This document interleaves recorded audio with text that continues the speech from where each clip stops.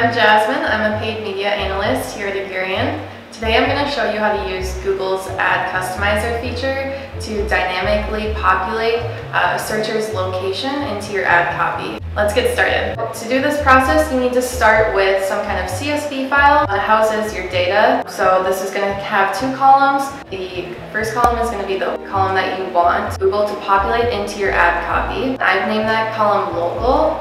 You can name it whatever you want. You need to define the attribute in parentheses here so that Google knows what kind of attribute it is.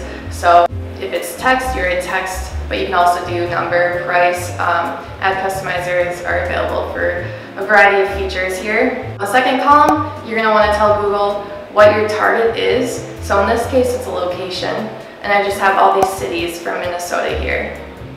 So that when somebody from Andover, Minnesota searches, see Andover in the ad copy, it's going to be super relevant to them.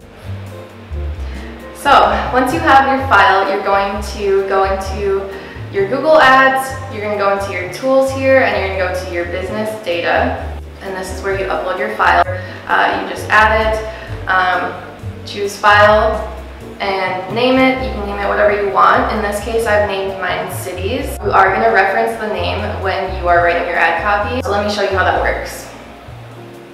When you're writing your ad copy, you're going to start here with these curly brackets. Put your equal sign in there, and Google is going to automatically populate all the business data lists that you have there below.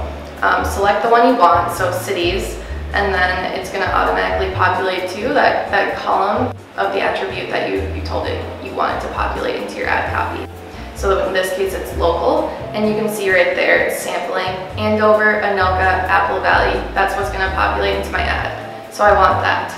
Then you can also use a colon and tell it if you can't figure out somebody's location, maybe I just wanted to say Twin Cities. That's general and easy enough. You can also do it in the description here.